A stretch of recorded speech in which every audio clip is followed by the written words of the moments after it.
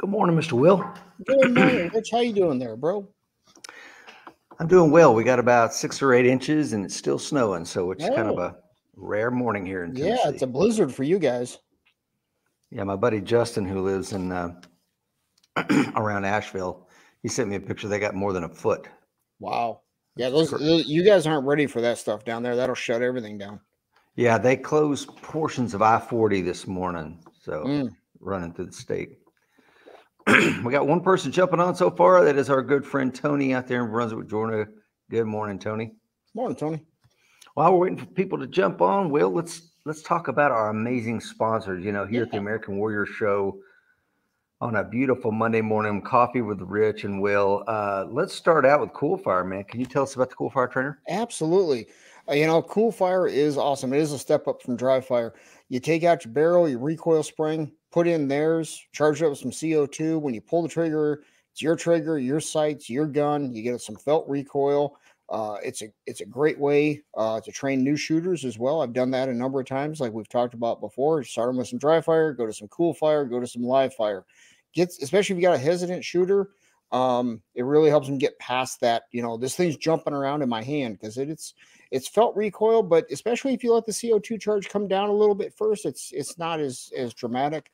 I also see it as a safety thing because with that cool fire in there, I can't get a live round into the gun by accident.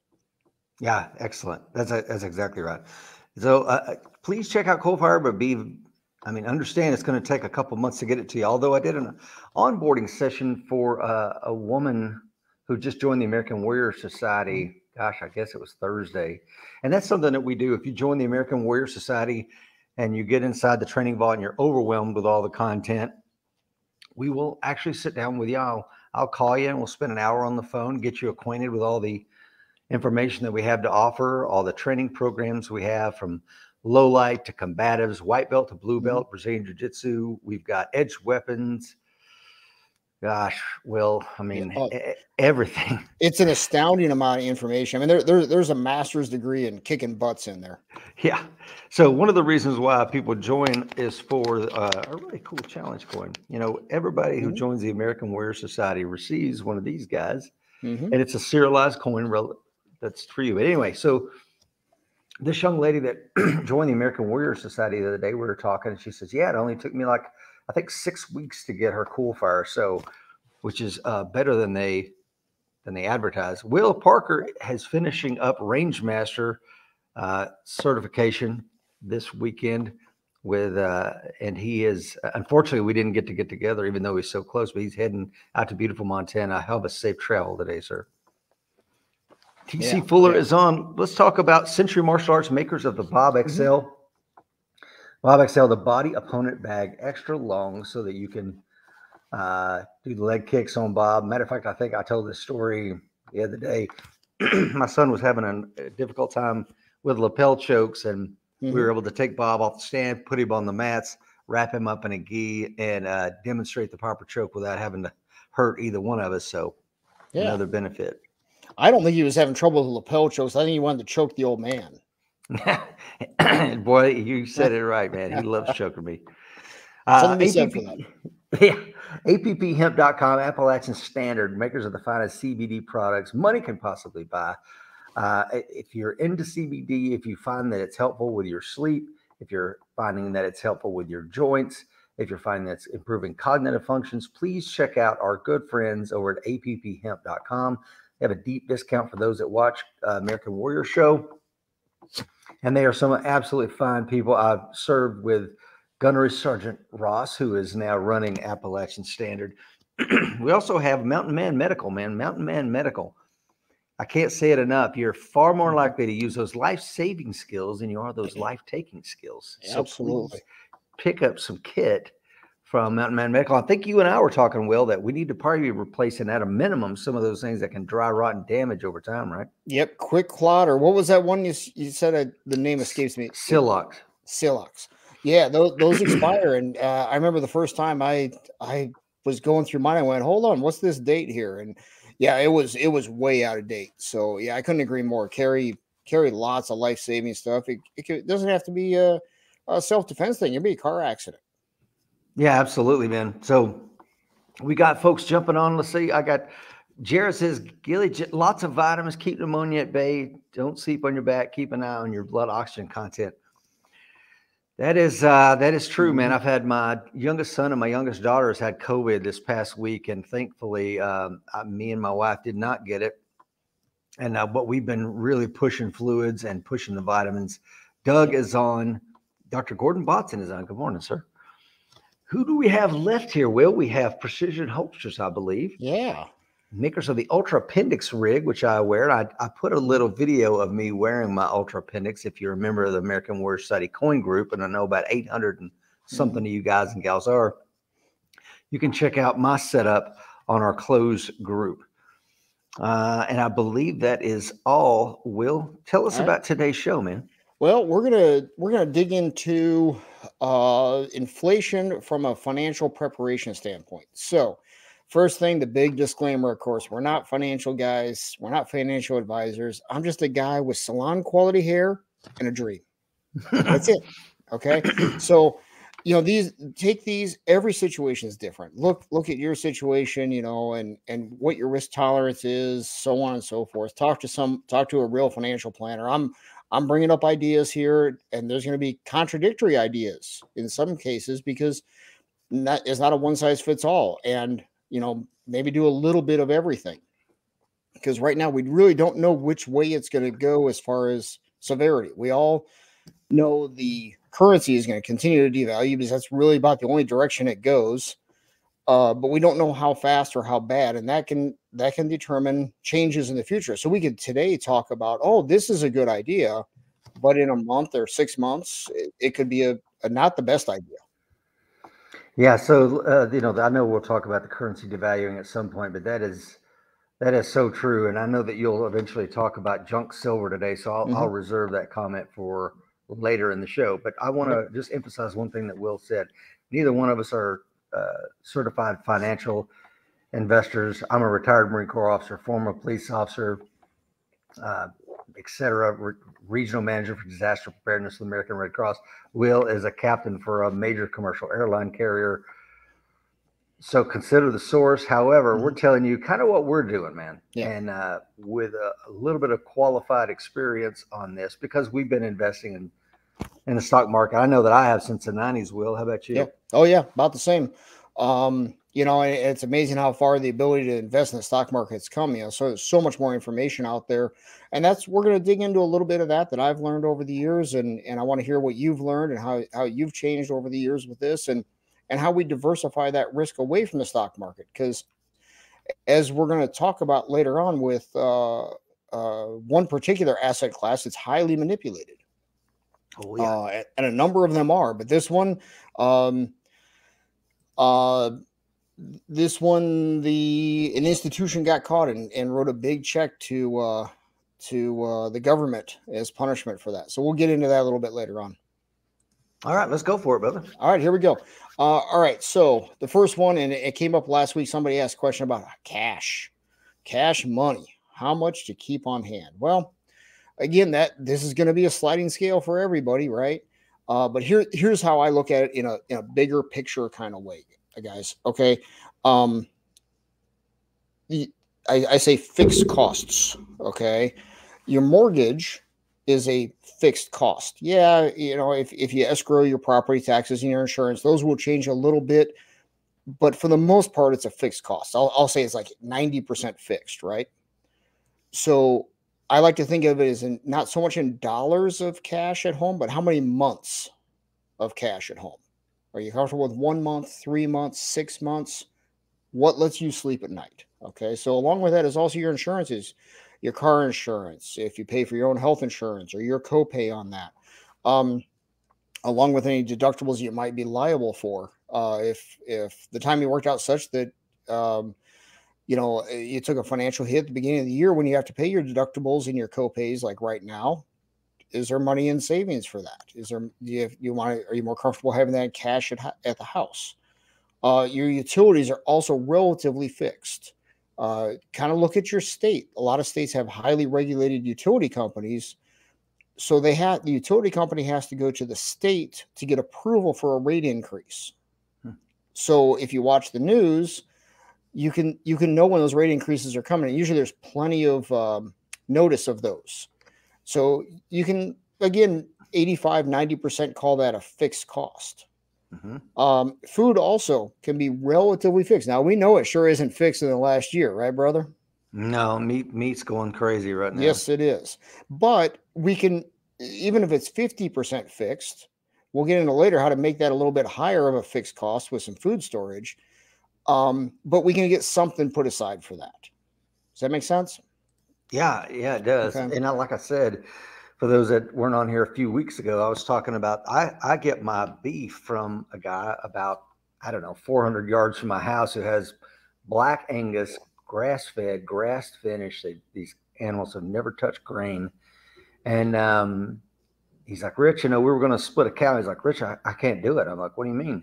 Because I'm looking at the field full of black cows, and he said, I can't get to a slaughterhouse. Everyone here in East Tennessee is booked up for 18 months because as the prices of beef are rising, people are going to these alternate sources for getting meat, and they're stomping on my plan. It causing me distress. So, which means when my deep freezers start to run out of red meat, I'm going to have to go to the store just like everybody else. Yep. And in a way, I think about stretching that out is, what you just described was go from your freezer to 100% at the store. So then you're going to incur all that price increase all at once. So what I should do is buy a little, you see something on sale, pick up a little bit, stretch that out so that, you still will stay within that food budget you're looking for. And you use that really good stuff you got sitting in your freezer to stretch it out. And that's exactly what my wife and daughter do. They do all the shopping around here. Proving yet again they're smarter than us. That's exactly right. Thank you to the 22 folks joining us. As we talked about, this is going to be a show on how last week's show. If you haven't watched it, please go back and watch it. It was all the things you need to have on hand to be prepared in your home for an all hazards preparedness situation, whether it's a hurricane, a zombie apocalypse, a financial collapse, an EMP, God knows what life throws at you. Today's show is going to be how to prepare yourself and your family for the financial risk that may be ahead of us. And again, just for the people that are coming on late, Will and I are not financial planners. Take this for entertainment value, but please understand these are some of the steps we're doing. We're not advising you to do anything that we're not already doing. Go ahead, Will. But and along those lines, what I really want to do is get people thinking about it outside of the standard box, because that's where people get trapped. And Jared brings up a good point. I just read an article recently about chicken wings going crazy on price, and restaurants are starting to put chicken thighs out there on the menu now to try and control the output costs. I mean, it's some of the prices I'm seeing around the country in my travels for stuff are insane. I won't name the brand, but it was a bucket of chicken, 12 piece, I think it was, $43. My God, $43. US, not pesos. Well, and you have a very good, because you're a commercial airline captain, you get to travel all across the country, and you get to see some of the wackiness that is a bit more regional than some other places. But yeah, and there's some places where, cheeseburger, fries, and a cold one, I mean, you can rack up $35-$40 pretty quick. It's insane out there. And so back to this. So what I like to do is take and total up all those fixed costs that you have right now, even if they're the fixed costs. Okay. I like to have about 3 months worth of cash in the house. That gives me that reaction time, right? So that if something goes crazy, like a pandemic shutdown, that gives me time to just take a deep breath and go, okay, I can take a couple days here. I don't have to panic, and work through this problem. Yeah. So kind of like keeping that guy at a distance at the gas station, right? That's exactly right. And that we see this around the world, man, where they shut off ATM machines. You can't get access to electronic currency. They turn off parts of the internet, man. And the ability to have cash on hand to keep, to have space to maneuver for you and your family for months ahead is a phenomenal advice. Absolutely. It's a great idea. Now, that said, maybe somebody isn't comfortable having that much cash in the house. So now what? What do you do? I will tell you, I've had 2 instances we've talked about before, Rich, where I went up to a bank teller and said, I need X amount of dollars.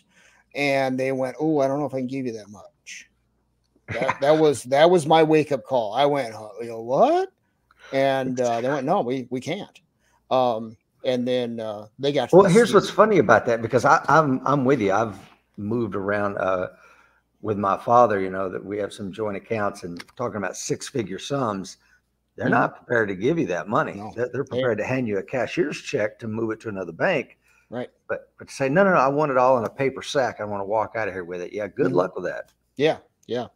So now with that said, you know, I'm not advocating only having 1 month or 3 months worth of savings.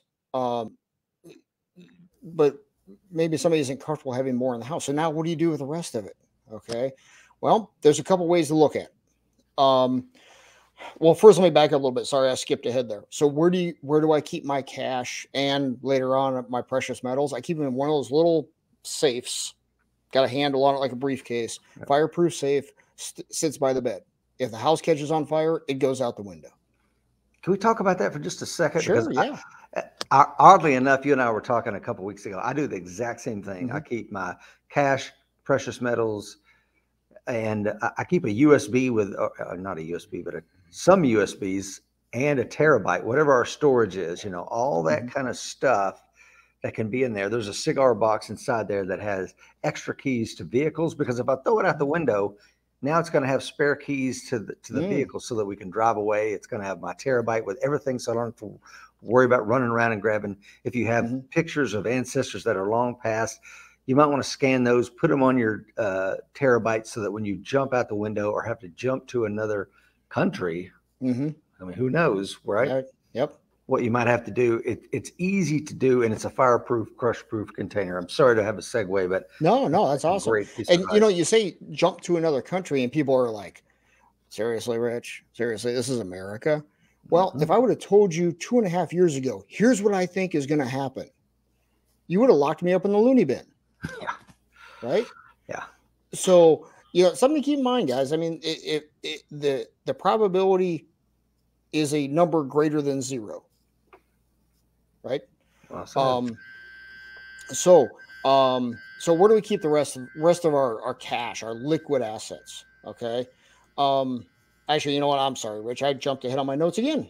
So, so what other purpose is there for having cash on hand? I'm talking cash on hand now.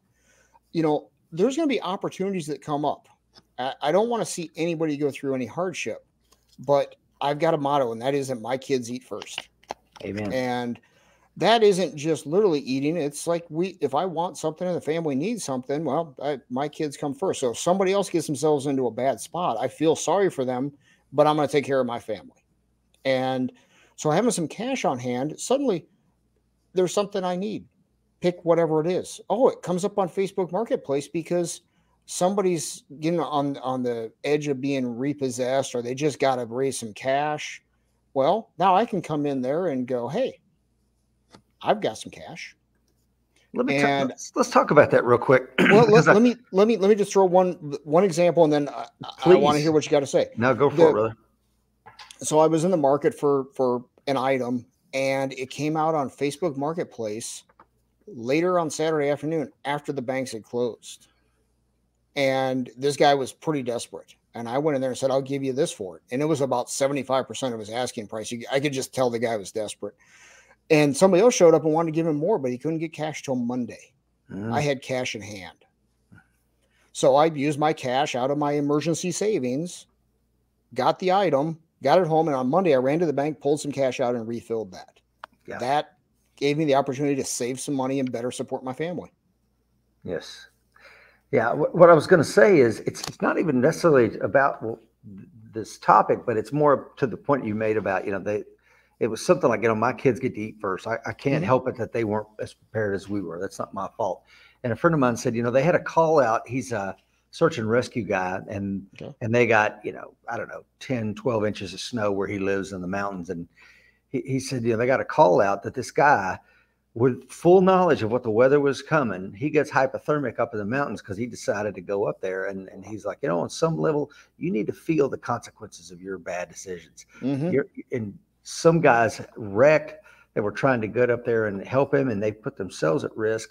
So again, I think your motto, my kids eat first, is important, and everybody needs to hear that. Yeah, I don't know where I saw the saying. That was probably some Facebook meme, to be honest. But stupid should hurt at some point. Yeah, That's the only way I learned when I was a teenager in my 20s. It had to hurt.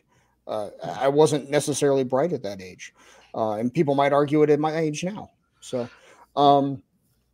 the other one too is opportunities will come up. If you're looking for something, you're looking for a home, you're looking for a boat, you're looking for a new car, new to you. Get friendly with your banks. They know who the distressed borrowers are, and so let's just say you're looking for a home for a rental property because you can raise rents as inflation goes up, so it's an inflation hedge. So get friendly with the loan officers at the bank and go, hey, I'm in the market for fill in the blank, and I can be a cash buyer or easily financed up to X. And then stay in contact with them about once a month. Just drop them a quick email. Hey, I'm still in the market. You got anything going? And two things are going to happen. First, the bank doesn't want to repo or foreclose on anything. It doesn't look good to their regulators because they gave a bad loan. They did a bad job, right? So they don't want that. The other thing is the bank will lean on this person who is struggling and going, hey, you need to get rid of this or you're going to get foreclosed on or you're going to get repoed. You don't want that. So now you got the bank actually helping you with these purchases. So if you're in the market for something and have some time, take a look at that. I never would have thought of that. So I like that. There's another one. I'll throw a website out there if you're cool with it, brother. Yeah. Crankyape.com. Cranky like unhappy, ape, APE.com. It's bank repoed cars, boats, RVs. That's where I got my fifth wheel trailer at. When they weren't real well known, I got it for about 60% of Blue Book. Wow. Sold it for 5 years. Sold it 5 years later for what I had in it. And they got locations all over the country, and you can set up delivery. Obviously, if you're not near it, you can't see it, but they do a really good job of taking lots of pictures. So I go on there once a month and just see what's there. I like it. And if we're right about inflation taking off, these people that don't have a lot of extra money, as the food prices continue up and stuff, there's going to be more and more distressed sellers out there. So having some dry powder, having the ability to pay for stuff there's going to be some opportunities out there. Of course, we can't stretch ourselves too far either, but if it's something you need anyway, like a new vehicle, well, you can take advantage of those opportunities. Yeah. Speaking of dry powder, man, that may not be, that's legitimate. Yeah. A lot of people watching or listening to us are going to be reloaders, and they know how hard it was to get powder and primers. Yep. I mean, it just got crazy there for a while, and it's still not back to normal yet. No. So now's the time to purchase that kind of stuff. Absolutely. Yeah. Get what you can. And the prices are slowly coming down, but I mean, could you ever imagine paying almost 30 cents a round for Russian steel case ammo? Hell no. No. I wish I would have bought pallets of 9mm at 16 cents a round back when that was easily available. Well, and that's it. We're talking about stocks and precious metals and land and other assets. A couple pallets of ammo, my God. You buy it when it's 18 cents a round and hold on to it or sell it when it's 50 cents a round. Could have retired off of that. Yeah. So let's talk about volatility versus risk. Okay. This is one that honestly, it took me a long time to wrap my head around, Rich. Volatility and risk are not the same thing. No. And it's the way I've learned to think of it is high volatility is what makes it so you can't sleep at night. And risk is what makes you lose money. Okay. Yeah, so they're intertwined, but they are separate. So, Rich, what do you suppose the best performing asset was from 2010 to 2020? I think I know, but I don't necessarily. Yeah. Go ahead. Go ahead. You can look smart. It's all right, brother. Bitcoin? Bitcoin. It was. Wow. Now, it was volatile too. I mean, holy cats. How about you bring that chart up there, brother? Yeah, let's see here. Okay. All right. So let's take a look at this chart here, guys. Look at the other one. The other chart. Oh, okay. I'm sorry. That's all right. I had it on the right one to begin with. There you go. All right. So let's take a look here, guys. So this goes back to 2011. Look what it made in 2011, 1,473% return. Look a few years later, though, 5,507% in 2013, and then it dropped by over half in 2014. And then up 1,300% in 2017, and that 73% drop in 2018. And so if you look all the way to the right, it's kind of covered up by the logo there, but it says 2011 to 2020 annualized 203% a year return. But it was all over the place. I mean, when 2018, when it dropped 73%, I'm thinking sleeping at night would have been kind of difficult, right?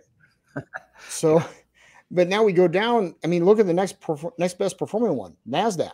That's 20% annualized. That's a blazing return in the stock market, but it's nothing compared to a much more volatile thing like Bitcoin. And of course, Bitcoin also, it was new, so a lot of people are piling money in. So it's not entirely a fair representation, and it certainly isn't what it's doing now.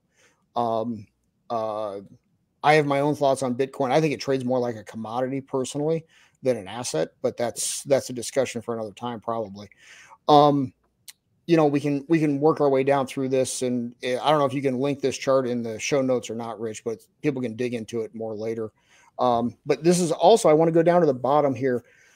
The least volatile thing we can have is cash, right, Rich? That's right. A savings account. Every time you open it, it's either the same, or if you got your 0.001% interest that quarter, it goes up ever so slightly, assuming you don't spend anything, right? Well, look at cash, second from the bottom, U.S. cash. Look what it did each year. And even the years when it was up, I mean, 2018 was up 1.7%. It was the only thing in that whole chart that was up that year, but I'll bet you inflation was more than 1.7%. Oh, yeah, it was. And if you look all the way to the right on that, from 2011 to 2020 annualized, it was 0.5% a year annualized. So the number is stable, but the purchasing power decreased over that time because of inflation. True. So stability does not mean no risk. In this case, all stability did with the holding cash was guaranteed you lose money, lose purchasing power. It's a guarantee. And now, instead of inflation being 1.5%, 2%, like it was many of those years, I believe, now we're running 7%. So having a savings account is a guaranteed loss, but it feels good because the number stays the same. It doesn't move around. And this is a trap where a lot of people get into because it feels good, right? It does feel good to see it, but you're sitting on nothing. Right. Actually, you're sitting on less every single month, right? Exactly. Less purchasing power, right? So let's go to the next chart there. Okay. So this is a little gambling here, guys. I would not call this investing. Okay. Buying Bitcoin in 2011 was not an investment. It was a gamble, in my opinion. Okay. But you start with $1,000, and I won't bore you with the math. But look what you end up with in 2021. $12 million. $1,000 investment. My God. Okay. But also, let's look at 2018 to 2019. You went from 14 mil to 4 million. Yeah. Owie. Who would have let that ride? Well, and that's one of my ways when I do my investments is if something, people ask me, well, why did this go down? I'm like, because it went way up first. Yeah. So, when something goes up like that, pull some of that off the table. That's your hard-earned capital. Pull some of that off the table.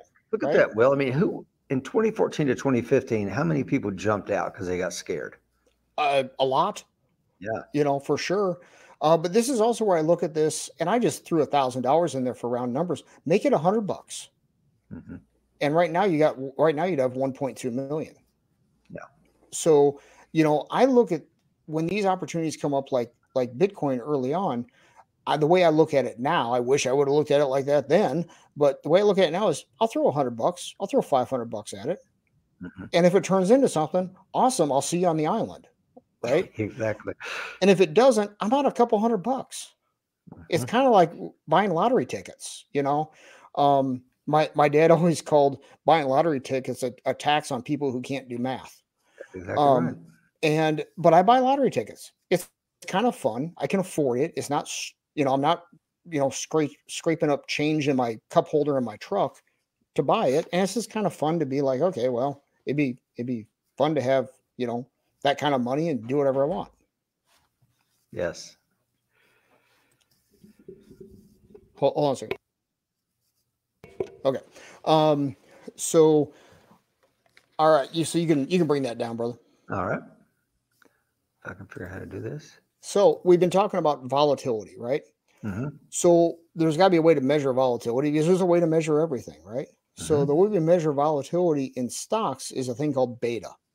Okay. And so the benchmark for beta is the S&P 500. That's a beta of 1.0. So everything's measured off of that. So if something has a beta of 1.2, that means it's 20% more volatile than the S&P 500. Okay. That doesn't mean it'll make more money. It just means it's more volatile. Separate those two things in your mind, guys. Okay. So if something has a beta less than 1, say it has 0.8 beta, now it's less volatile than the S&P 500. So it's going to be kind of boring. Not guaranteed to make money. Okay.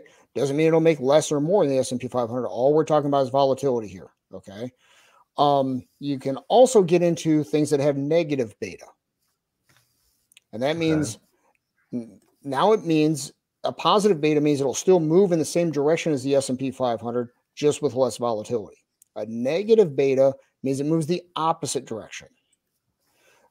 Small gold miners called junior gold miners. Some of them have negative beta because when the stock market starts crashing, people buy a lot of gold, right? Right. And small gold miners will get outsized returns because they're growing, just like Bitcoin was early on. Oh, yeah. So many times when the S&P, the stock market starts crashing, those junior gold miners will go through the roof. And that's another one where right now, you know, as they say in the industry, in my personal account, I've bought a couple of little junior gold miners, threw a small amount of money at each one, and just see what happens. If the world keeps going, well, then the rest of my investments are going to do awesome. If things start falling apart, then these guys are going to do awesome, and they're going to cushion that for me. Mm-hmm. Okay. Diversified. So that's my strategy. Okay. Again, just a guy with salon quality hair and a dream. Okay. Not financial advice. That's right. Okay. So the other one that has negative beta are inverse ETFs. Are you familiar with ETFs, Rich? Electronic fund transfers or no? Nope. Exchange traded funds. There we go. Okay. All right. So an exchange traded fund is, in very general terms here, a mutual fund, but it trades like a stock. So you can buy and sell it all day long versus just at the close like mutual funds. Okay. And there you can find an ETF for anything. There's ETFs for sugarcane. There's ETFs for cocoa. There's ETFs for Europe. There's ETFs for Indonesia. You name it. Okay. Wow. There's also inverse ETFs where they short a particular thing. And then they'll do it with leverage, which is a great way to lose a lot of money if you're wrong. So there's a inverse ETF. But it's a disproportionate loss, isn't it, Will? It is, yes. So if there's an ETF out there that triple shorts the S&P 500. Mm-hmm. So if the S&P 500 goes down by 10%, this particular ETF will go up by 30%. That's good. Yeah, but isn't that kind of what Nassim Taleb, the Black Swan, author of the Black Swan, isn't that kind of what his fund does? I'm not real familiar with his, I'm not real familiar with what his fund does. I know a lot of those guys, the perennial bears, the world's always falling apart. Him and Gerald Salente and Harry Dent. I mean, the world's always falling apart for those guys. So they do a lot of shorting. And if you want, we can get into a basic discussion of what shorting is, because that's about all I know about shorting stuff is the basics of it. And it's I think if I understand it, and you can walk me on target, but just real quick, let's say that I shorted a month before September 11, 2001, I shorted every airline carrier. And then September 11 happens, and the bottom falls out of the airline industry, and then I make a lot of money. Is that something like that? Yeah, shorting is first is incredibly high risk, guys. I don't play around with shorting stocks. Okay, I will buy ETFs that short things because it limits my risk, because I can only lose whatever I put into that ETF. But if you short something, which I'll describe here in a moment, Rich, your loss is technically infinity. Your potential loss is potentially infinity. So, in very simple terms, what shorting something is you borrow it, you sell it with the hope of later repurchasing it at a later date for a lower price. Okay, so I like to use a cell phone example. So I got a cell phone here, right? Let's say you have a cell phone as well, Rich. Let's say you have an iPhone 11. Okay. And I know the iPhone 12 is coming out. Therefore, your iPhone 11 is going to go down in value, right? So I go, hey, and I know you're not using it. So I go, hey, Rich, can I borrow that iPhone 11? And you say, of course, Will, you can borrow my iPhone 11. And I go out and sell your iPhone 11 for $200. Okay. And that's market value at that time. Now, at that point, I don't owe you $200. I owe you an iPhone 11, right? So now the iPhone 12 comes out, and suddenly the iPhone 11, your old phone, is worth $50. So I go back on eBay and buy an iPhone 11 for $50 and hand you your iPhone 11 back, or a iPhone 11. Because all I owe you is a iPhone 11. Now I just made $150. That's right. Okay. Okay. Now the problem is, let's say the iPhone 12 delivery gets delayed because of supply chain issues. It's going to be out a year, and all of a sudden used phone prices go through the roof, and now it's worth $500. I still owe you an iPhone 11. I only have $200 in my hand from the sale, though, so I have to come up with the other $300 because Rich needs his phone back now. See what I'm saying, guys? So let's say it went to $1,000. Let's say it went to $2,000, something ridiculous. This is what happened with GameStop.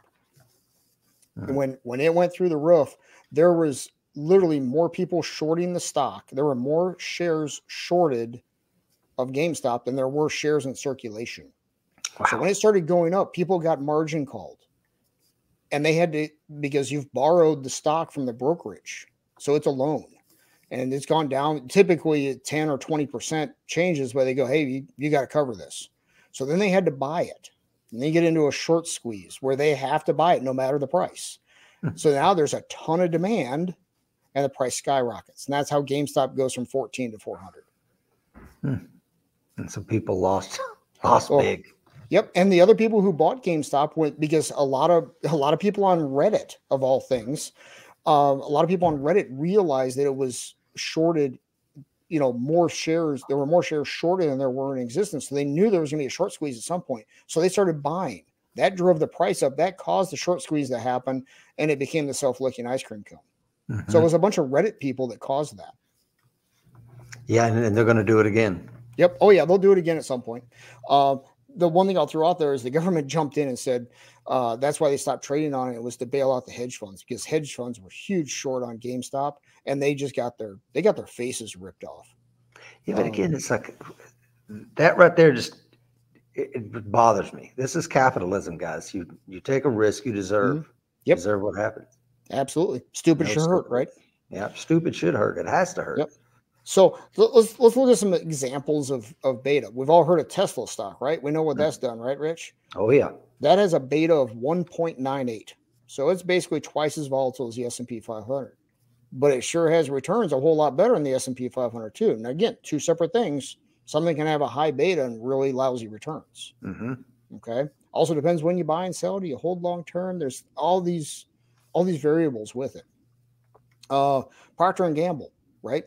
Consumer staple type products, stuff we're going to buy every month, no matter how bad the economy is. We got to figure out a way to buy toothpaste, toilet paper, razors, you name it. Well, maybe not so much for you, but for me, I got to buy razors, right? The boyish good looks have to be maintained.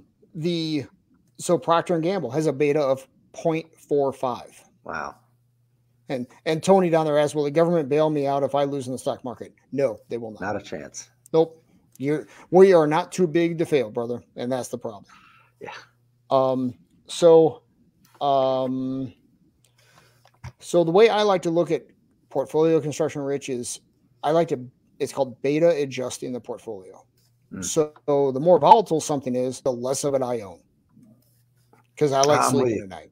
I So like sleeping at night too. I like right now, things are pretty uncertain out there. I own some consumer staples, some Procter and Gamble type stuff. Because it kicks out a dividend, lets me sleep at night, and isn't jumping all over the place. So I have larger, no matter whether it's good times or bad, low beta stuff will always be a bigger part of my portfolio than high beta stuff. But isn't that a function of our age? You know, we're both in our 50s and Absolutely. things of that nature. That's a great point. Yeah. I mean, my oldest is 19, and he's putting money away in his 401k and his IRA, and it's like just chuck it all into, he's got 50 years, not quite 50 years till he retires. So kind of who for him, who cares what happens in the next year or two? As long as we survive as a country, he's going to be just fine. Exactly. So yeah, that's the other thing, guys. Look at how close you are to retirement, because look at the people who thought they were doing awesome right before, say, the pandemic, and they were right on the cusp of retirement. All of a sudden, oh no, I had too much tech stock. I really had too much of anything, because everything cratered then, right? So the same, we saw it happen in the 90s, man, with the dot-com bubble when it exploded. Yeah, absolutely. So that's risk and beta in a nutshell. Okay, like a back of the envelope type stuff there. Okay. And Alan brings up, you get in your mid 60s, you got to be really conservative. Yeah, at that point, especially once a person's retired, it's more about return of capital versus return on capital. That's exactly right. And it's just a factor of that's the way the game is played. But one of the reasons for doing the show is inflation. Where is inflation taking us? I mean, you've done a great job over the past several, I don't know, probably a month or so, of talking about how we got to where we got. So what are we going to do if inflation really does take off, man? Well, if it really takes off, we're relatively smart guys, or at least we like to think we are, and so is everybody else listening here. But so we could figure this out, right? But it's going to take time. It's going to take pain, because we're going to do some stupid stuff, and stupid should hurt, right? So let's learn from some people who are in it now and have been going through it for quite some time. And it's Argentina. Those guys, I mean, they've been dealing with inflation since the 90s. It comes and goes. Right now, it's running 50% annually. Think about that, guys. That's not even hyperinflation yet. Hyperinflation is 50% a month. That's right. Okay, 50% annual inflation. That's just, I mean, do that over 2 years, not even 2 years, and your prices have doubled. These of compounding, right?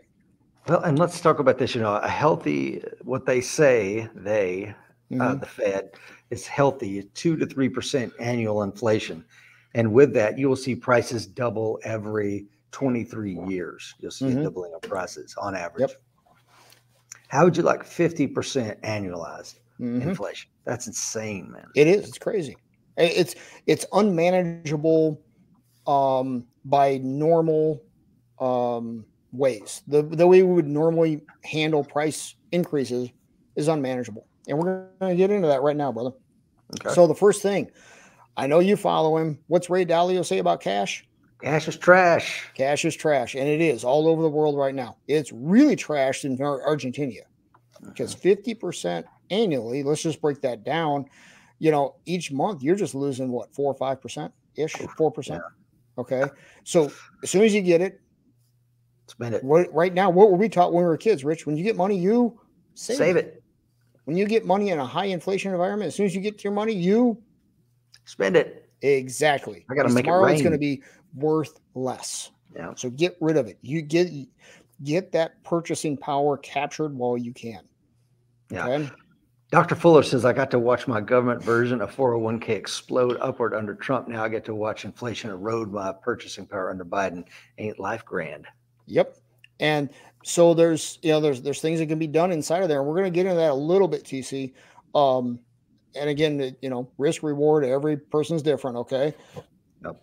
So even right now in our environment, even if it was our normal environment, 2 to 3% inflation, which is their target, like you talked about, Rich, a savings account, like we talked about, is guaranteed to lose purchasing power every year, right?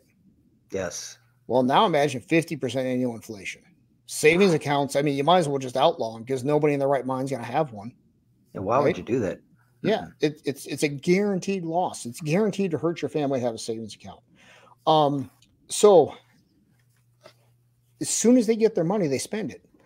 Even more so, if they can get a loan on something, they take out the loan. Because as their wages increase, even if they don't keep up with 50% inflation, even if their wages are going up 40% a year, a 10% loan on, say, a car, or 20% loan, 30% interest rate on a loan is cheap. Yes. And inflation pays off the vehicle for you, pays off the asset for you.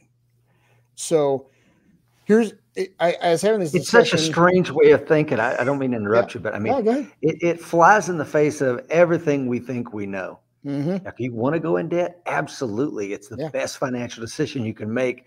Yep. If you're taking out a 10% loan to buy that new Mercedes, hell, you might as well, because it's going to pay for itself. You're welcome. Absolutely. Right? So here's something to think about. So I bought a little tractor a couple years back, and I got a 0%. I bought it brand new, and I got a 0% loan from the manufacturer. Was that a smart move for me, Rich? It's okay. If you want to call me stupid, it's okay. I would never do that. Okay. Well, it's 0% interest, right? So it's free money. I had the money saved up for it, right? So I set up auto pay out of a separate savings account, put the money in there, and now it just makes that payment out of there every month. It's 0% interest. So in the end of the 5-year period, I'm going to pay the exact same for the tractor. It's not going to make much in the savings account, but if an emergency comes up, I have the cash on hand, right? Okay. At that point, inflation was running 2%, 3%. Let's just say 3%. Okay. So at that point, if I went in, especially if I went and invested that money, my money could have made enough money to pay off the tractor, right? Yeah. Okay. So now let's change that around. Let's say interest running 5%. I'm paying 5% interest now. But right now, today, we have an 8% inflation. That's the same 3% spread, isn't it? Yeah. So, yeah, it's just such a backwards way of thinking, but this is also what unsound money does. It flies in the face. Debtors get rewarded and savers get crushed. That's exactly right. Yeah, I forget who the economist was that said that hyperinflation is wealth redistribution. And that takes a second to wrap your mind around, but hyperinflation is wealth redistribution. Yep. So the other things they're doing down there to store value, they're obviously not using savings account. They're not using physical cash, precious metals, gold, silver, even jewelry. Even though you got to pay somebody's profit margin and cost to turn it into jewelry, because inflation is so high, you're better off holding that jewelry as value than holding cash. So it's crazy times down there. Food, if you can buy food out ahead, it's just going to be more expensive next week, next month. And they're even storing value in medicines. So there's some really good documentaries about Venezuela if you can find them on YouTube. There's like they can't even afford potatoes. So this guy went into a Burger King and he's like, "You're the first customer we've had in like 6 weeks," or something insane. Like, really? What? And it looks like French fries, but they're actually made out of some other plant down there. I mean, it is. You need to watch it because it just shows you what may be coming here in the good old US of A, because we can't print money forever, folks. That's it. Hey, TC brings up it's time to buy that Rolex Submariner he's been looking at for the last 2 decades. If you can justify that to your bride, brother, you let me know how you did that. Okay. Yeah, you can't find them. I'm telling you right now. Yeah. So let's see here. What else we got? Let's talk a little bit about how to protect ourselves there in that high inflation environment like Argentina is doing. So let's think about some things that go up during that period of time. Rents are going crazy in the U.S. right now. Part of that's supply and demand with housing. Part of that's inflation. So if you can, you know, if you can be on the landlord side of that when that's happening, that's awesome. Yeah. Okay. So if somebody's inclined to do that, I'm looking at it personally. I'll throw that out there. The other one is invest in things that have, you know, pricing power. You know, again, go back. I like consumer staples right now because they have pricing power. People are going to buy them. You're not going to see these huge returns, but I'm going to see a return on my capital. It's not going to be big, but those, you know, Procter and Gamble just sits there and churns out money. Mm-hmm. Okay, day after day, year after year, month after month, just boring. Okay, you know, it's like I tell my kids, when you find something that works, do it with monotonous regularity. That's right. So debt again, this flies in the face of everything we were taught, brother. But both sides of it. So if someone has a lot of debt right now and therefore doesn't have a lot of discretionary income, inflation is going to squeeze that discretionary income to the point that you can't maintain that lifestyle anymore. Mm-hmm. Okay. So if a person is in a high debt situation, now high debt isn't a certain dollar amount, it's in compared to what your income is. Yeah, it's relative. Yeah. Exactly. So if a person is in that high relative debt situation, I'd really encourage you, get that paid down, get that cushion built back out, get more discretionary income. You can, you know, pick up a side gig, whatever you got to do, get that paid down. Now, conversely, if a person has a lot of discretionary income, you might want to look at taking on debt. That's right. Which again sounds crazy. It does. It does sound crazy. It sounds absolutely nuts. I every time I say it, I've looked at the numbers. I know it works. Okay.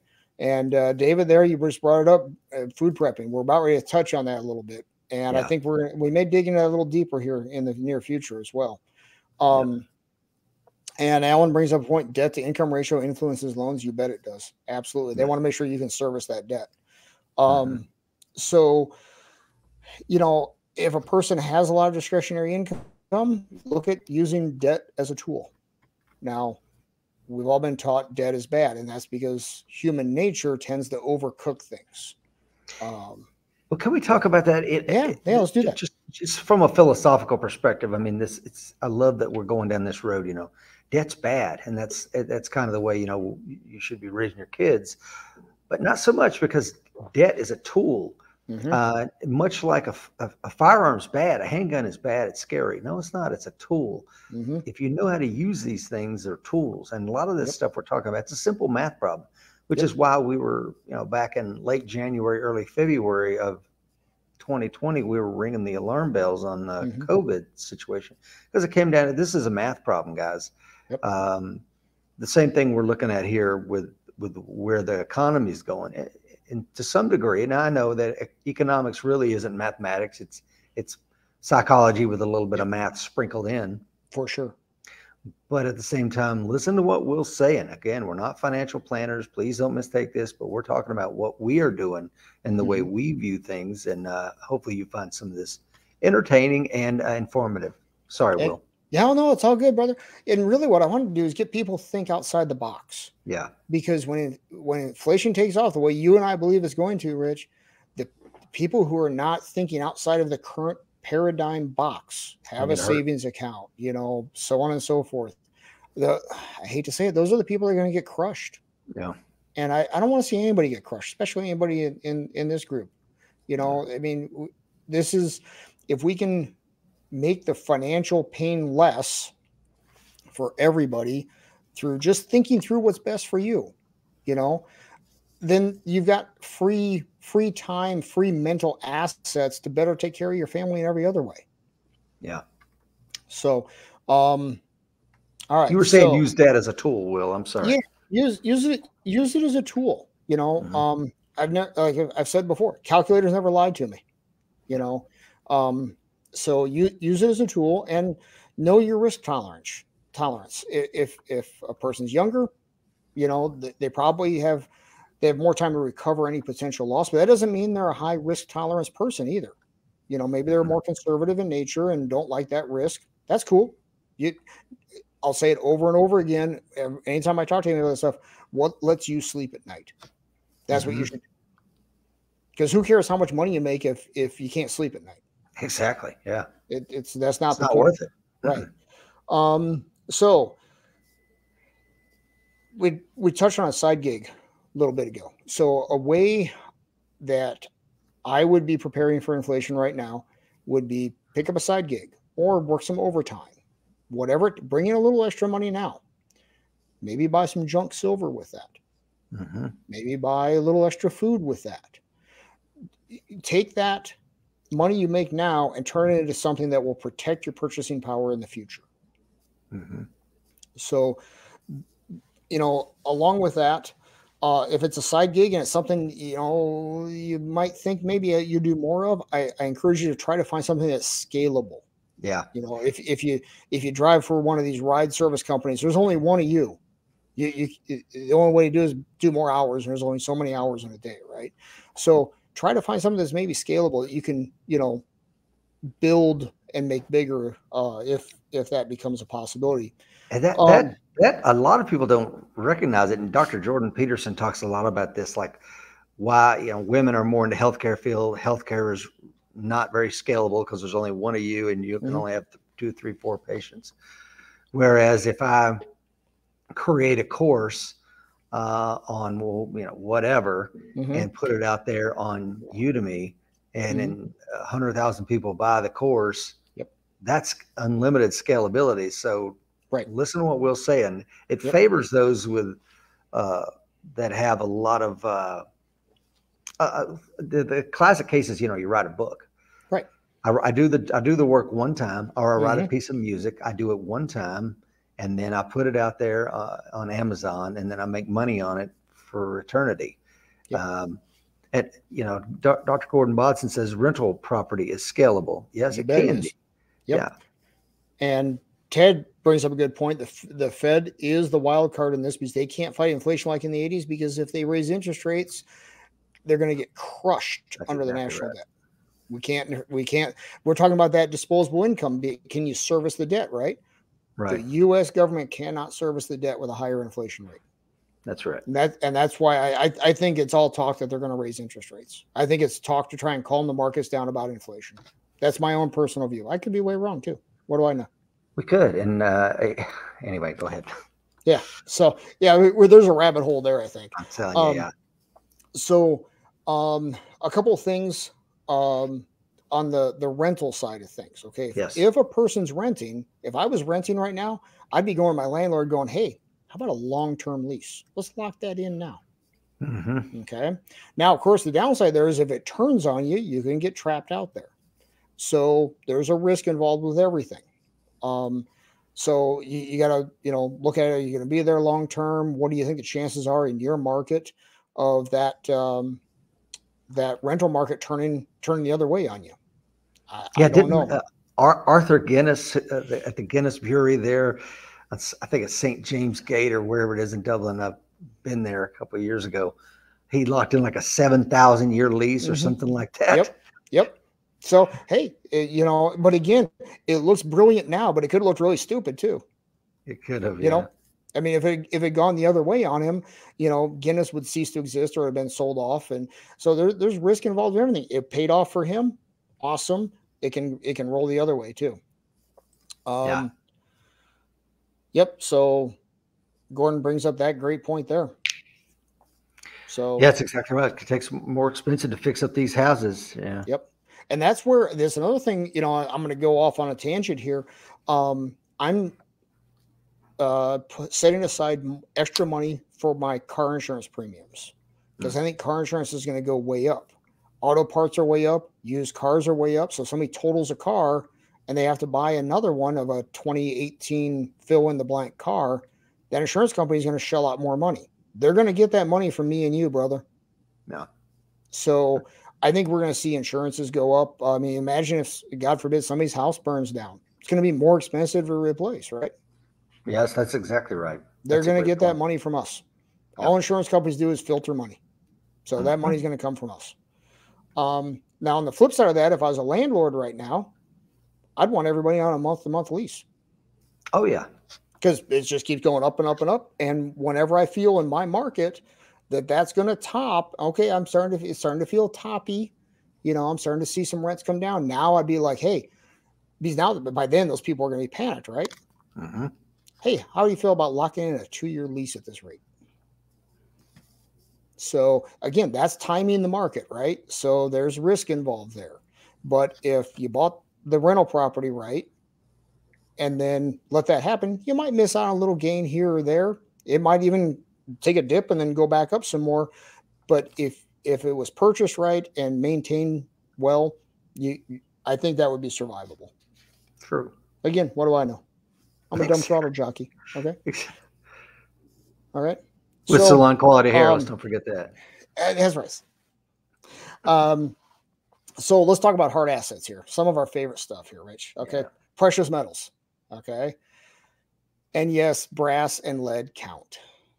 Yes, they do. Realistically, I can remember looking online and finding jacketed hollow points 9 mil for $1 a round at the peak. And you could go online at a place where people buy and sell ammo, personally, the eBay of that stuff. And they were getting 75, 80 cents a round for that stuff that before everything went crazy was 35 cents a round. Yeah. And so matches across the country had to cancel. I know Seeklander was having a problem, and as was all the major firearms trainers, with people having to cancel because they couldn't get access to ammunition. And there for a while, the reloaders were laughing at everybody. We got this figured out. And then they quickly started running out of their supplies and couldn't get primer and powder. So the time to buy it is now. Precious absolutely. metal. And guys, we're going to talk about hard assets here, but let me talk about a soft asset that I was fortunate on when it came to ammo, and that's just pure dumb luck. And sometimes you just get lucky. Both of my boys started shooting competition with me just before everything went crazy on ammo. And just out of pure dumb luck, I purchased 2 years worth of reloading components right before everything went crazy. So just pure dumb luck. Sometimes you just get lucky. But I didn't think I was smart because of that, though. I knew it was luck. So if we get lucky, let's keep our egos in check and make sure we don't start thinking we're smart. True. Okay. So because that'll bite you too. Again, precious metals in the house, that small fireproof safe. Okay. Gold, advantage of gold is you can store a lot of value in a very small physical space. Gold's 1,800-ish an ounce right now. Right. So, 5 ounces of gold isn't going to take up a lot of space. That's $10,000-ish. Okay. Problem with it is it's not very divisible. So let's say we end up in an Argentina type situation. I take my, even a 1/10 of an ounce gold coin that's worth $180 right now. But all I need is a loaf of bread and some hamburger meat. Well, that's not going to work out well, right? So everything's a give and take, and it for sure is there. So and that's why you saw back in the day those old gold coins. They had a cross in the center. It wasn't necessarily the Christian cross. It was so that the thing could be cut into pieces. And some gold you can buy it by a sheet that you can cut down into these little small pieces. So one of the disadvantages. Okay. No, go ahead. Oh, I was just going to say, it's been years since I saw it, but at one point somebody was making a gold. It was the same size as a credit card and about that thick. And it was almost like perforated, and you could tear off one little piece, and it was whatever it was, 1/100 of an ounce or whatever. I don't know what the denomination was. Yeah. They still make those. Yeah. Do they? Okay. Yeah. And so you can get around some of that. But the other thing I think a disadvantage is the premiums that you pay to purchase those precious metals. And then purchasing the precious metals, do you want it sitting in a vault in the Caymans, Will, or do you want it something that you have at your home or in a safe somewhere? This is my way of thinking, guys. If I can't lay my hands on it, I don't really own it. I agree. Yeah. How do I get to the Caymans if the world falls apart? You don't. I'd like to go there now. It's cold outside. But if I can't put my hands on it, I don't really own it. I agree. Okay. So let's talk about silver. More divisible, especially if you buy junk silver, because you can get, a 90% silver nickel is about $2.50 right now. Mm-hmm. That should tell us something right there. Just that's what I was going to say. You have on your notes here about a quarter, Will, and a 1964 quarter or earlier is worth what, about $6 or more? $6. And here's the thing, we've talked before about during the fall of Rome how they debased their currency from 90% silver down to 10% or less. We're doing the same thing here. A lot of people don't realize when Will says junk silver, we're talking about constitutional silver. Right. A quarter from pre-1964 and earlier contained 90% silver. And then from 65 to 70, it had 40%. And I think after 70, it had nothing. Correct. Yep. And it's called junk because it doesn't have any collectible value, because these were circulated coins. So there's no collectible value. Hence, that's why they're called junk. Yeah. Yeah, exactly. There's not so much junk now, is it, Will? No, it sure isn't. But one thing I really like about junk silver is that nickel will never be worth less than a nickel. That's right. Because I can always just go spend it. Mm-hmm. And you know what, Rich? I would be thrilled to go spend that for a nickel. I would be thrilled to lose that investment. Yeah. Because that means everything. It means we have sound money again. Can you imagine what this country would look like again if that happened? There's going to be some serious pain in between, for sure. And I don't want that. But everything else would be right and just in the world again. Mm-hmm. So, and I think you agree with me. I don't think we're going that way. But at least it does give you a bottom. If you go buy whatever, fill in the stock, the piece of land, the whatever, there's always a chance it goes to zero. Yeah. Well, what kills me about quarter's always going to be a quarter. A quarter's always going to be a quarter. It's one of those things where they would tell you, you don't precious metals. Who does that? But again, it's like, well, then why did you get away from it? If it's so worthless, keep printing it and keep minting them in silver. Yeah. Well, no, but it's a dumb investment. Okay. Is it really? Well, but again, it's that how much, if I remember it wasn't, what was it? After 08, 09 ish, I'll say 2010, very much ish. Silver hit what, 50, 52 an ounce? Exactly.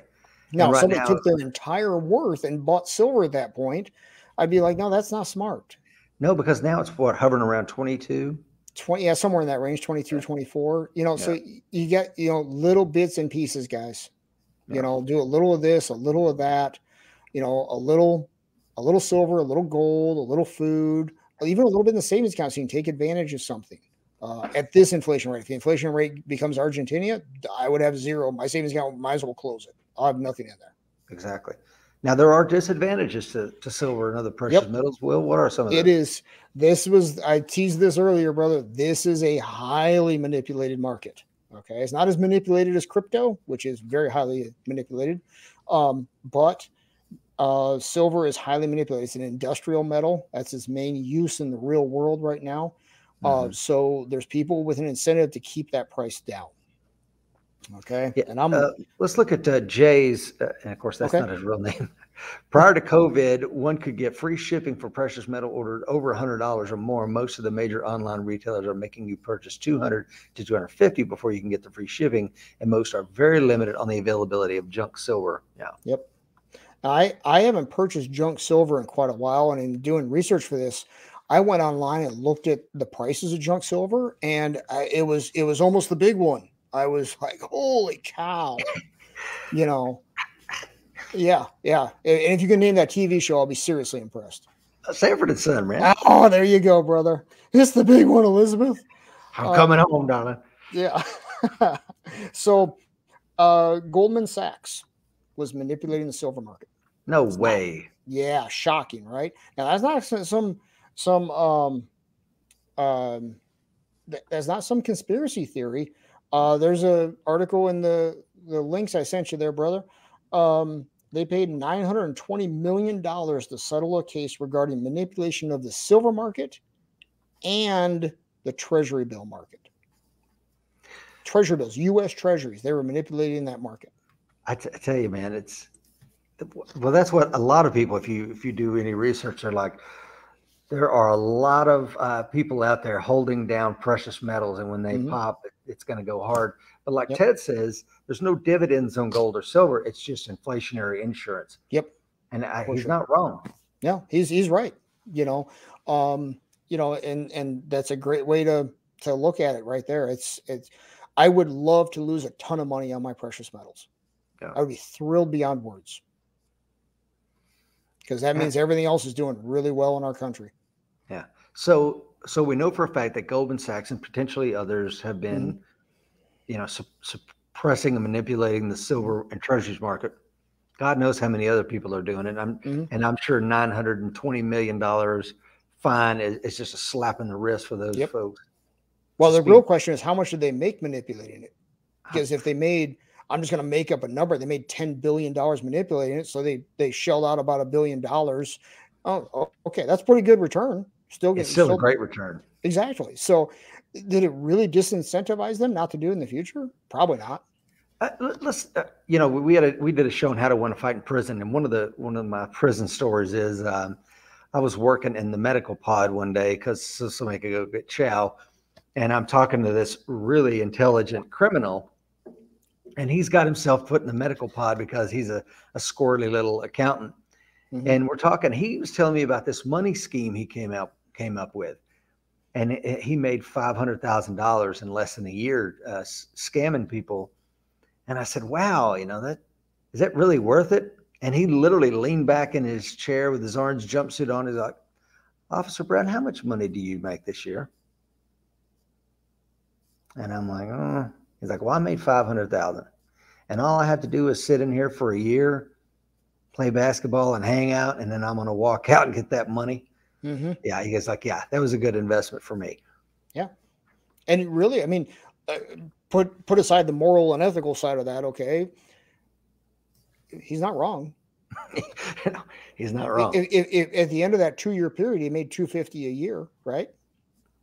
And he's not going to pay taxes on it. And this was in the 90s, man. I mean, right. So, and this is the problem is, the sheep, wolves, and sheepdogs, right? Yeah. Well, the wolves aren't just the guy at the gas station looking to rob you. That guy's a wolf too. Yeah, exactly. And here again, it goes back to moral hazard. You lock up people like that, instead of Goldman Sachs getting a $920 million slap on the wrist, you take some executive off in handcuffs. And it creates a moral hazard where they won't do that. But as long as they can make $10 billion and pay $920 million, it's always going to be a good investment. Right. And they I believe that one, I could be wrong, read the article, guys, but I believe they admitted no wrongdoing and blah, blah, blah. And yeah. So, as usual, the biggest criminals usually wear suits. True. So let's get into stocks, bonds, and securities a little bit here, okay? Talk to a financial advisor. This is where I sigh. Okay? Listen, a lot of them are good people, okay? But in my opinion, I've run across way too many that are just salesmen. Yeah, that's right. They talk a line from corporate, buy every dip, so blah, blah, blah, cookie cutter portfolios. The same one works for everybody. I have a financial advisor now. He's not like that. I interviewed a bunch. I fired more than a few. So really sit down and interview him, really talk to him, ask him some stuff, how do you decide how big to make each position in my portfolio? Do they talk about beta, or do they just go, well, this one's been back tested for the last 40 years? Well, okay, so it's been back tested. That doesn't tell me anything about the future. Exactly. Right? And of course, none of us can know the future, in fairness, right? But what are they really touting? If it sounds like a corporate line, thanks for your time. Have a nice day. Yeah. Okay. So, and let's face it, they haven't been wrong. If you look back since really the .com bubble, they've been right. Use any portfolio you can pick, and it'll go up over time. But that's because the dollar's been devaluing since well before that. Exactly. So what you really are is short the dollar. right? So cash is trash. Exactly. So, you know, it's that self-licking ice cream cone, because it just keeps being true until the day it isn't, right? So be ready for that day. Unfortunately, in the meantime, if you want to maintain purchasing power, we have to participate. We do. And Mike says, you know, you're going to need one, but they're generally just highly licensed salespeople. It's true. Yep. So, what I like to do is ask them, what'd you do prior to, what'd you have your clients do prior to, say, the pandemic sell-off, or prior to the housing crisis? What'd you have your clients do? And by the way, go ahead and print that off for me. Take the client's name off. That's none of my business. Take the dollar amounts off. That's none of my business. Show me. And if they hem and haw and, oh, you know, I can't go back that far in my records. Yeah, I call bovine excrement. Yeah. Okay. And also look very carefully at what if someone comes to you with an investment idea, look at the time frame. Okay. In 2015, I was approached about investing in a REIT, REIT, real estate investment trust. You can invest in it inside your tax advantaged accounts in many cases. Okay. And they were like, yeah, we've been making X percent per year. I forget what it was, astronomical numbers. So I asked, oh, wow, it sounded pretty good. And finally it dawned on me. I said, when did you guys start? He said 2009. So they bought everything at the bottom. Exactly. A monkey could have bought the right properties at the bottom. Show me how you can manage through hard times. I don't care about, I mean, if it would have been like buying stocks in, you know, the summer of 2020. Yeah. Yeah. Anybody could have made money after that. It would have taken some guts, right? So really look at time frames as well, because they will make the time frame just what it takes to make it look good. Yeah. So again, it's also read the book Lying with Statistics, folks. Yeah. And also, like, if you go on, pick your website, Yahoo, Google, whatever, and you search back, and there's set times you go back, you know, you can do a chart for a stock, 5 years, 10 years. Look at what happened in those years in the world before you go, yeah, this is a great mutual fund, ETF. Think about what happened in the world during that time. So, and, you know, put that against your risk tolerance, your age, your overall situation. Okay. The next one, that's for all the deeper I'm going to go on stocks and stuff. Okay. Good. The next one is, because this one comes up, certificates of deposit, CDs. And people go, well, CDs paid 12% in 1979. That's awesome. Well, not necessarily. No, what was inflation? That was like, what, 19% or some insane But nobody number? ever thinks about that. They think about it paid this much interest. Well, so now you're guaranteeing a loss, right? Yeah. Let's lock in that loss for you today, sir. Exactly. Right here. Now, there is a game that can be played there. Okay. And this is one I will probably try to play a little bit. Okay. When the time comes. And that is, if you can lock in a long-term CD as inflation and therefore interest rates are peaking, if you can lock that in, then inflation and interest rates go down, but you've locked in that 12, 14% CD and everything else starts coming down. Now, all of a sudden, you're going to get some outsized returns, right? Yes. Yes. Again, I do that with a small dollar amount because there's a chance I'm going to lose purchasing power. And some people did that in the late 70s, right? Yep, for sure. Yep. I'm related to a couple of them. That's where I got the idea. Because again, not that smart. Okay. It's also a way, a CD like that is a way to keep some dry powder available. If it's a shorter term CD, it'll come up in 3 months, 6 months. You can use that as collateral for a loan if there's a good opportunity that comes up. And then when that CD matures, it just pays off the loan for you. Yeah. So even though you're losing purchasing power with it, if it's a portion of your liquid savings you want to have on hand and that's worth the risk to you, it's something to consider. Okay. So now let's talk about what do we do if we right now, what could a person do if they have a big old savings account right now? Because that's a great question. They're losing 8% a year right now in purchasing power. What to do? Well, one possibility is just accept that loss because that makes them sleep at night. If that lets them sleep at night, hey, and a person can live with that 8% loss, I'm all for it. You'll never catch me giving you a hard time about it. Mm-hmm. Okay. So that's one end of the spectrum. The other end of the spectrum would be to completely empty it out and go buy silver or gold or fill in the blank. Well, hard asset, hard asset of some sort. Yeah. Well, there's risks that come with that as well. So what I like to do is do a little bit of everything. Okay. So I think we touched on this previously, Rich. If you take, say, I'm going to use percentages here. So let's say you take 20% of your savings account and go buy food. Run down to Sam's, Costco, buy food. Didn't really lose anything there. You still have, X number of dollars. It's just sitting in the pantry now instead of sitting in that savings account with ones and zeros. And again, like we've said, not a couple of 55-gallon drums full of wheat that you may never eat, but stuff that you're going to eat anyway. And the prices are just continuing to rise. That's perishable and non-perishable items, right? For sure. So it's still a savings. It's still part of your savings. You've just transferred it from ones and zeros, where we've been conditioned to think about it as savings, into something else. Calories, energy. Absolutely. Let's see here. What about, it says, what about holding a significant amount in savings for a few months while you shop for land?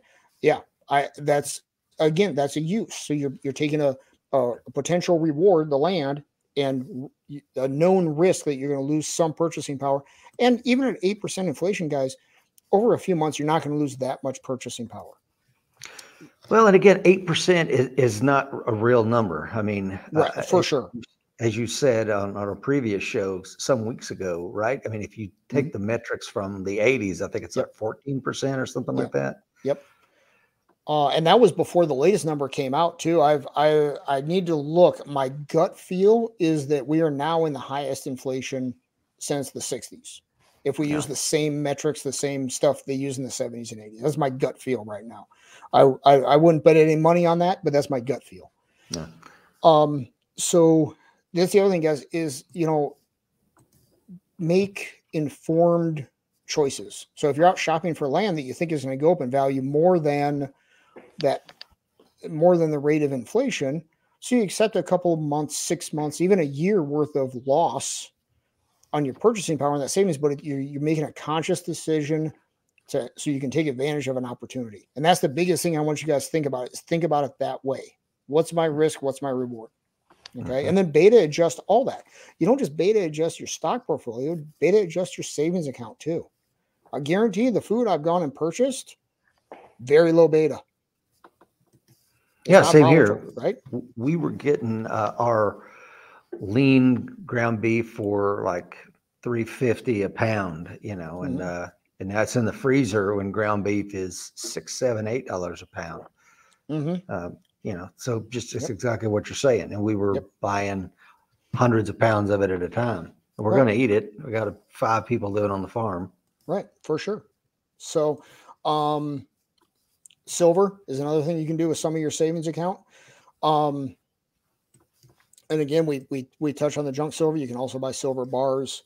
And then gold. And then, especially right now, gold, inflation's high, guys.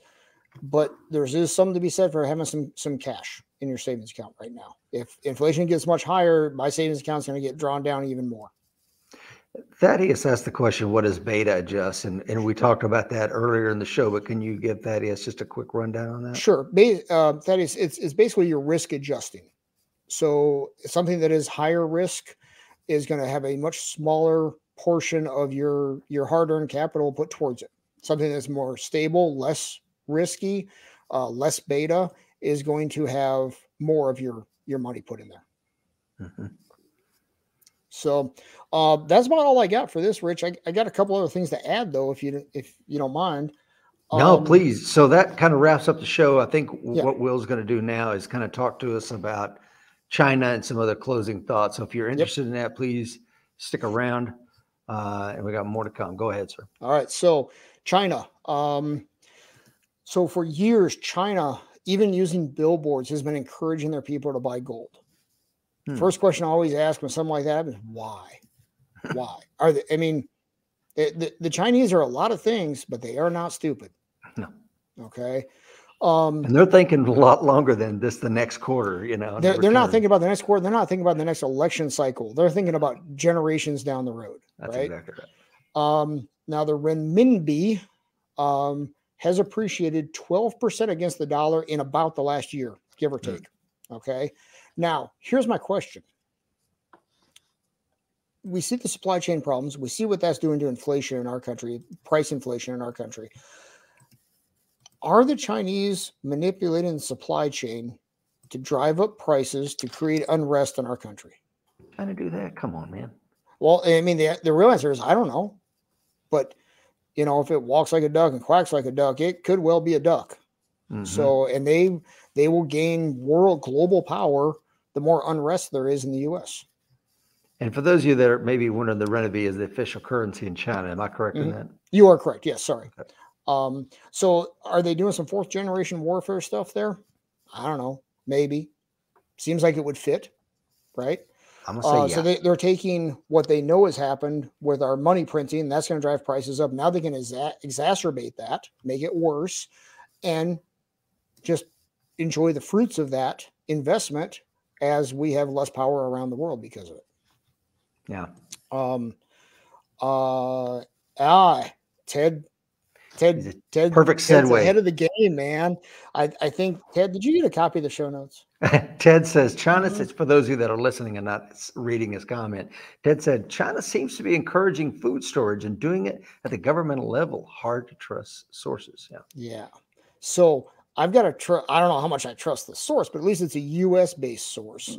And that is the USDA. United States Department of Agriculture says by the middle of this year, the middle of 2022, China will hold 69% of the world's corn reserves. 69%. What's that going to do to food prices? I mean, corn is in everything, right? Everything. They're going to hold 60% of the world's rice reserves and 51% of the world's wheat reserves. That's according to the USDA, not rightwingconspiracytheory.com. But why are they doing that? Why? Why are they investing that? That's a lot of money to invest in something that will eventually just rot. Right? So there's a reason they're doing it. Is it to, if we look back in history, why did the Arab Spring start? Food was expensive. Exactly. That's it. Why did unrest happen in Mexico? I can't remember the year now. I apologize. It was because corn prices went through the roof after NAFTA. You know, can we talk just real quick on the Arab Spring? Yeah. I remember, I think that was under Hillary Clinton's State Department. And I remember them applauding like, oh, yeah, look at this. This is so great. This Arab Spring, this uprising. The people are finally taking back the reins of power. The blowback on that was tremendous. I mean, it was one of the most disruptive things and not in a good way. Yep. And so, you know, and they thought it was going to be a great thing. And then ultimately, you know, that's very debatable. But anyway. Yeah. So again, let people start starving, man. Let people miss 9 meals and watch all hell break loose. Yeah. I mean, we can look back at the protests in our country, you know, after the George Floyd thing in Minneapolis, and there was a lot of damage done, a lot of people hurt, right? Imagine how much more those protests are going to be. Any protest, okay, is going to be when they're hungry. How many well-to-do neighborhoods are people going to walk through? You know, so that ties back into our core of self-defense, right? So if the grocery stores are just chaotic because of these things happening, right? And but if you don't have to go to the grocery store, you know, the best defense is no be there, right, Daniel-san? That's right. Don't be the best place to defend is somewhere not getting attacked. So there you go. Exactly. Jason asks, 72 hours away from apocalypse at any given time, right? Yeah. 9 meals, right? That's right. That's right. So I'm going to put on my tinfoil hat, my crystal ball, all that for just a second, guys. I think we're going to see some disinflation here in the second quarter of this year. And that's going to be on base effects because inflation was so high last year, second quarter. Okay. So I wouldn't be surprised to see that go down second quarter this year. At that point, I wouldn't be surprised to see them cancel the interest rate increases that are scheduled during that time. And because we're coming up on midterm elections, we could start talking more stimulus, which is going to print more money, which could then drive to higher inflation. That's my own pet theory about what could happen. You see it. Yeah. So are you saying you see another round of stimmy checks coming or no? I think so. Really? I think so, because if the economy burps at all, can't have that coming up on the midterms. And all we look at in this country is election cycles anymore, right? We don't look at long term. Yeah, and in fairness, Rich, I'm as critical as politicians as you are, brother. But in the end, what they're really doing is reacting to the people. If the people wanted long-term solutions, the politicians would go with it. Yeah. But they don't. They don't want to suffer any pain whatsoever. Yeah. So that's my own little thing. So one last thought and then a trivia question. So there's a CNBC article that'll be in the show notes, guys, and it says hourly wages were up 4.7%. But that was a 2.3 decrease in purchasing power. The inflation was up 7% in December. So as you're reading the headlines, guys, really look at all the information, because every source will push one thing or another. Well, and this is another thing I try to teach my kids. It's like, Dad, that's a big building. Well, relative to what? Dad, that's high inflation. Relative to what? That's a great interest rate. Relative to what? You can't get stuck in looking at this piece of information in isolation, because relative to what is something that we all need to be asking ourselves. Yep. And like you said, when they change the goalposts and then retool the metrics to give you a different outcome or to make it look like there's a different outcome, we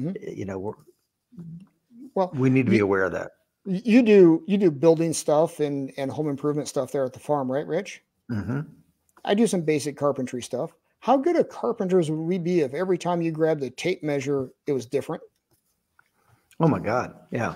You couldn't. It'd be impossible. It would be impossible. And I've talked about this before. My dad showed me he worked for a Japanese conveyor company for, 10 or 20 years. And he showed me a measuring tape one time. He says, take a look at this. I pull it out, look at it. I'm like, okay, I hand it back to him. He's like, no, look at it again. I look at it. I'm like, okay, it's a measuring tape. He goes, is it? I said, yeah, look. It says inches, 2 inch, 3 inch. He's like, that's a Japanese inch. And it's like 7/8 of an American inch. Really? Yeah. So it said, so when these Japanese would fly into a job site, he's like, you got to make sure, pat them down for those, because if they've got the wrong one, they're like, oh, no, I cut it at 7 inches. It's wrong. But that's the case, man. It's how you measure things is incredibly important. Absolutely. So, all right. So speaking of how you measure things, I got a trivia question. And see if anybody can get this one. Okay. All right. So this is a quote. So who said it? And for bonus points, what year? Okay. In the absence of the gold standard, there is no way to protect savings from confiscation through inflation. There is no safe store of value. Deficit spending is simply a scheme for the hidden confiscation of wealth. Well, I'm reading your show notes, so I know who it was. But anybody else out there know who said that? We should have some Jeopardy music getting piped in right about now.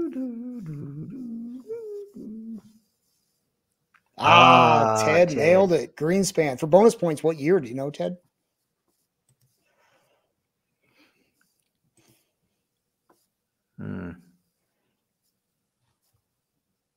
Warren, but no, it was Alan Greenspan, who became chairman of the Fed, the maestro. So he went from advocating for a gold standard in very close to it. It was 1966. Yeah. So he went from basically advocating for a gold standard in 1966 to being in charge of the Fed in 80 something. I think he came in after Volcker, I believe. Yeah. So it would have been the 82-ish, somewhere in there, all the way through just before the dot-com bubble burst. It's funny how those Fed chairs always get out right before the bubble bursts. I know, weird, huh? Yeah, wow. That's some market timing right there. You could also say that Paul Volcker teed him up pretty well for him to come in and Absolutely. Yeah. So something to think about, guys. When you get somebody like Alan Greenspan, who was advocating for a gold standard before the inflation of the 70s and then goes completely the other way and is essentially plays for the other team, devaluing the dollar. Something to think about. It is. Anything else before we wrap up today? Bob asks if Ted wins a wheelbarrow of Zimbabwe cash. No, he gets 2 rounds and $9 million. About the same. About the same. Yeah. So, no, that's all I got, brother. All right. Well, guys, remember the fight is coming. Be ready.